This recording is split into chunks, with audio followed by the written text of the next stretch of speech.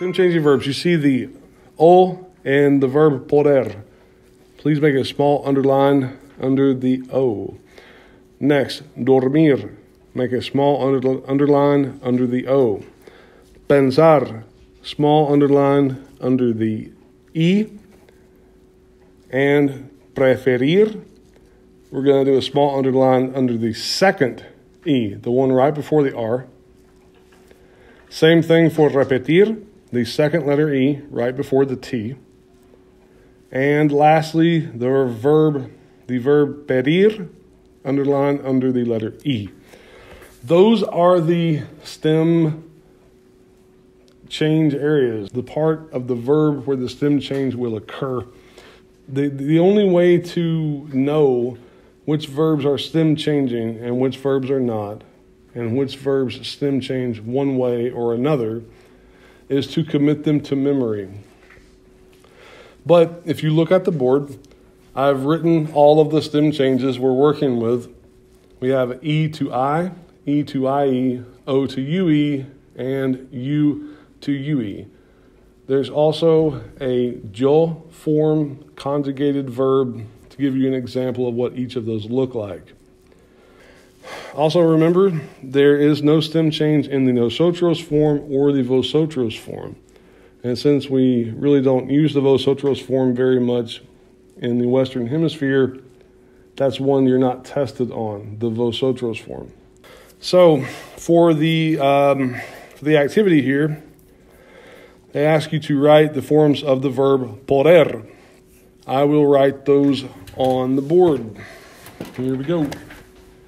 Poder is an O to UE stem changing verb. So, change the O to UE. Puedo. Puedes.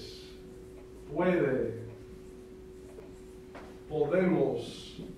The vosotros form is podéis.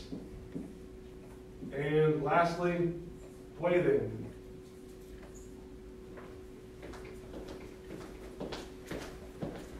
So, poder is an O to UE stem changing verb. Therefore, it alters the way we spell the verb poder, depending on the subject. Notice the nosotros form has no stem change. It acts like a regular verb. I've given you guys the illustration or the analogy of the nosotros police. When the police show up at a conjugating stem change verb party, then we, nosotros, we act normal. Aha. Let's do these together. I can speak English. That would be yo puedo hablar inglés. Yo puedo hablar inglés.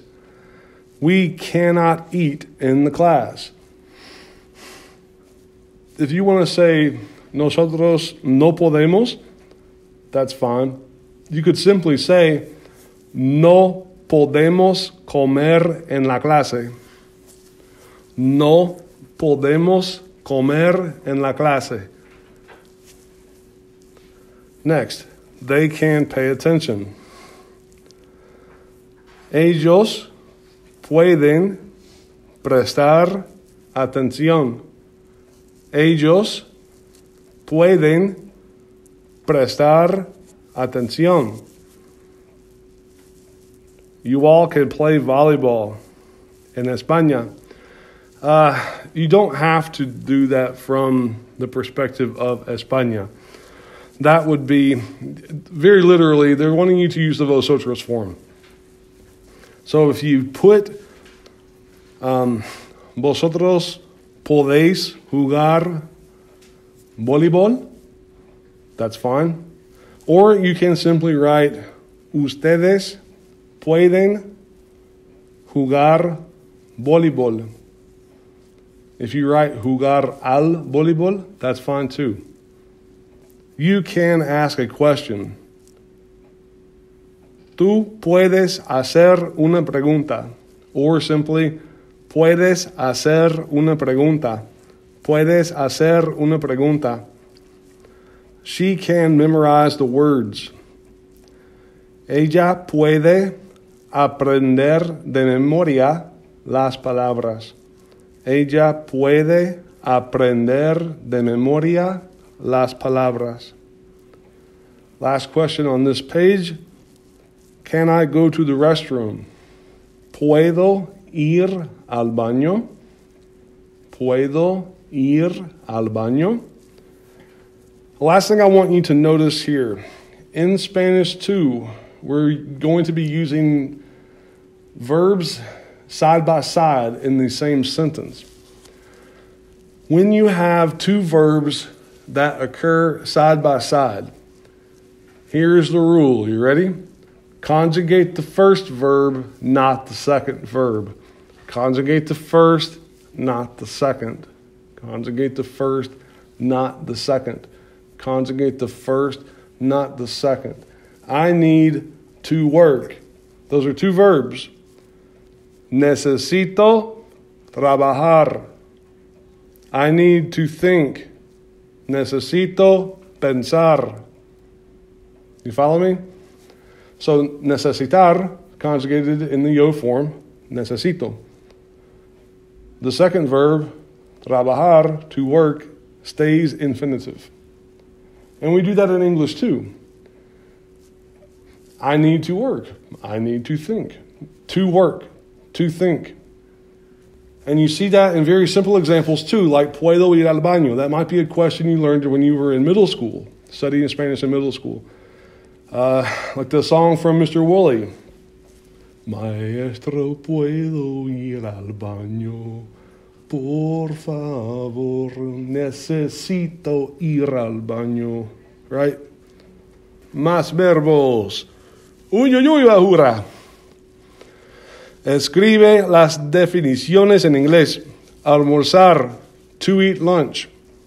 Dormir, to sleep. Poder, to be able to. It sounds funny to say, toucan. That sounds like a Fruit Loops mascot. Costar, to cost. Encontrar, to find. Recordar, to remember. Almorzar, to eat lunch. Dormir, to sleep. Poder, to be able to. Or to can, which is kind of weird. Costar, to cost. To cost money, to cost time, to cost a lot. Encontrar, to find, F-I-N-D, find. And recordar, to remember. Mis amigos y yo. Mis amigos would be third person plural. Yo is first person singular. Together, they are first person plural. Because mis amigos y yo would be nosotros. So the correct conjugation for number one, mis amigos y yo almorzamos en la cafetería. Mis amigos y yo almorzamos en la cafetería. Fun fact, cafetería does not mean cafeteria in Spanish. It means coffee shop, like Starbucks. It's just, want to throw that out there.